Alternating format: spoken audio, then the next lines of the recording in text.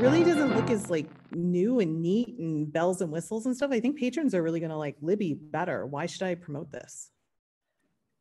That's a valid concern and a really great question. SimplyE, the interface is minimal. It is uncomplicated. It doesn't have all of the same bells and whistles as Libby, but it is easier to use in that way. And one of the goals of the SimplyE app is to extend ebook and e-audiobook use to patrons that may have never used a mobile application to use those types of content from your library before.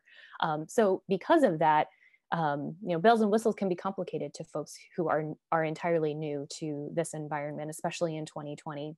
Another goal of the app is to allow patrons to easily navigate to a title that's available. It doesn't put them in a mile-long holds queue that would be frustrating for them, or they can't find anything to read because everything's checked out. So the goal is that within less than 5 taps, a patron who is, very seasoned in ebooks and e-audiobooks or is entirely new will have something on their device ready to read or listen to. So as I mentioned, it highlights available titles and prefers those over things that have really long checkout queues in the browse display of your catalog. And the other thing about SimplyE is that it is open source. So there's an open source community that you can join.